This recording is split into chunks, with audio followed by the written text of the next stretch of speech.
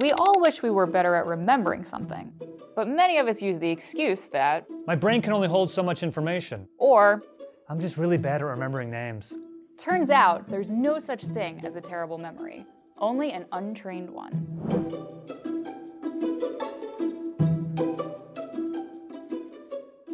For a national poll, 800 Americans were asked if they had forgotten one of these things in the last week.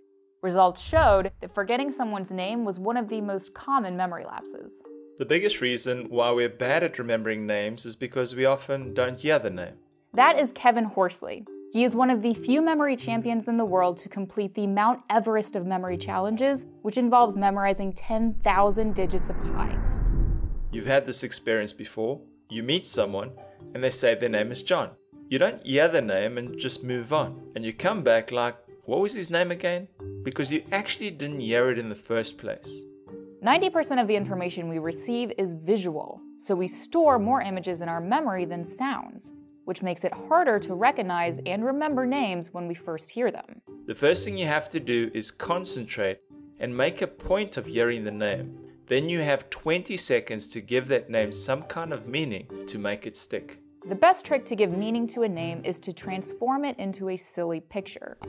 For example, when you hear the name Horsley, you can picture a horse and Bruce Lee. For the name Orwig, maybe picture an oar wearing a wig. The more ridiculous looking the image, the better. It sticks in your mind because we don't remember things that are logical. We remember things that are illogical. So what you do is you stick it in your memory in an illogical way, and afterwards you can think about it logically. Once you can creatively picture any new information, you're ready for the next trick.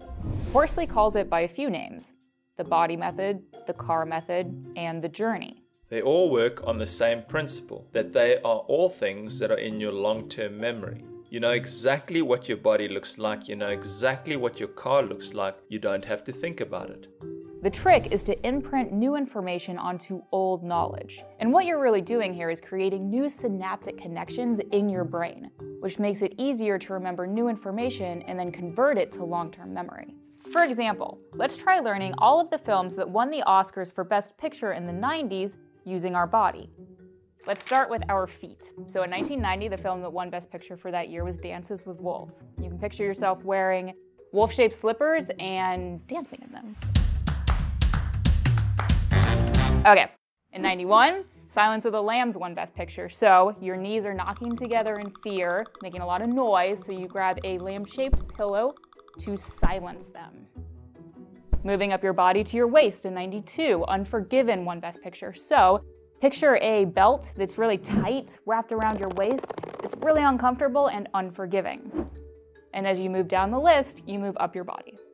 Once you have the hang of it, you can use other settings to store not just lists, but libraries of knowledge. Take a mental journey through your room or home to learn all 197 capitals of the world, for example. The journey is what all memory champions are using. This method may seem silly, but what it does is it impacts your memory. So it's going to be easier for you to repeat it, then it's going to be easier for you to use it, and then you won't be thinking about these silly images anymore.